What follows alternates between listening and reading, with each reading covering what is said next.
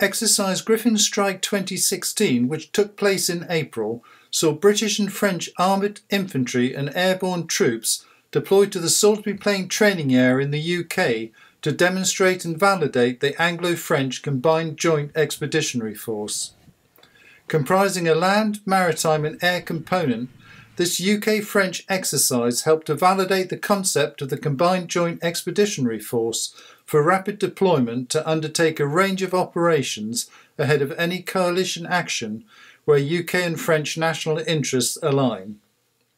The land component of the exercise saw a UK-French headquarters conducting joint planning and command, running a tactical headquarters and a live exercise on the Salisbury Plain training area.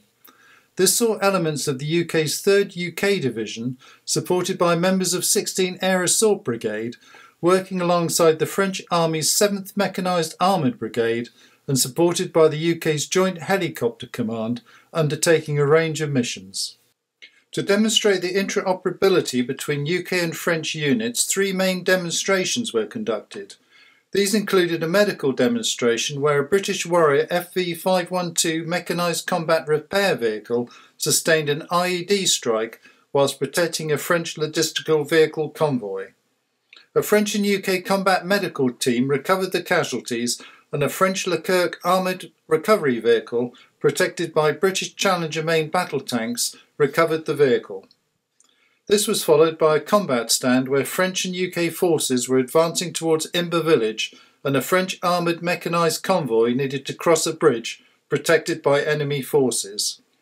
This combat scenario included protection by British Army Apache helicopters whilst British and French forces surrounded the location. This also included an air assault using RAF Chinook helicopters escorted by Apaches, deployed a force of air assault troops whilst French and British armoured units advanced to surround the village. The final interoperability demonstration comprised an operation in a built-up area with French and UK troops clearing buildings. This involved French and British troops supported by Leclerc main battle tanks and protected by VCBI armoured infantry vehicles worked through the village, clearing buildings and making safe. This major exercise helped to validate the interoperability of French and UK maritime, air and land forces as part of the Combined Joint Expeditionary Force, ready for rapid deployment when required.